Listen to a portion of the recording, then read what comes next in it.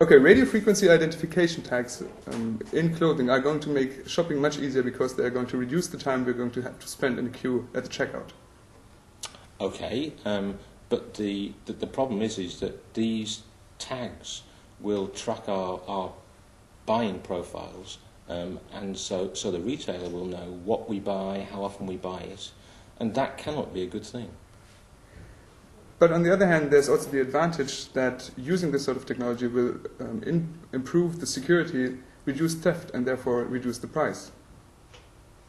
But the problem with all new technologies, which are flexible and can be used in many ways, is that we don't know what these tags are going to be used for, what sorts of different purposes they're going to be used for. We have no guarantee that they're just simply going to be used in terms of the buying and selling and making that more easy for the customer. That's true. On the other hand, there may also be unforeseen benefits for the customer. So, for example, it's imaginable that this technology will save your data and therefore allow you to reorder clothes without having to go back to the store. But in terms of so-called benefits, I mean, we don't know what the health risks are.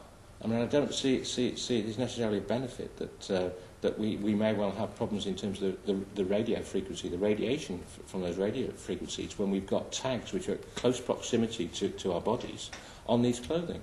But we don't tend to be worried about this sort of thing when we wear our mobile phones, so I don't think it's going to be a major issue.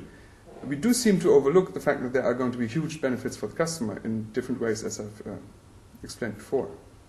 But I don't think that any sort of cost-benefit analysis has been done on such things. So it may well prove that the costs of doing these things in terms of so-called making it easier to buy things and in terms of retail is going to be cheap and cost-effective.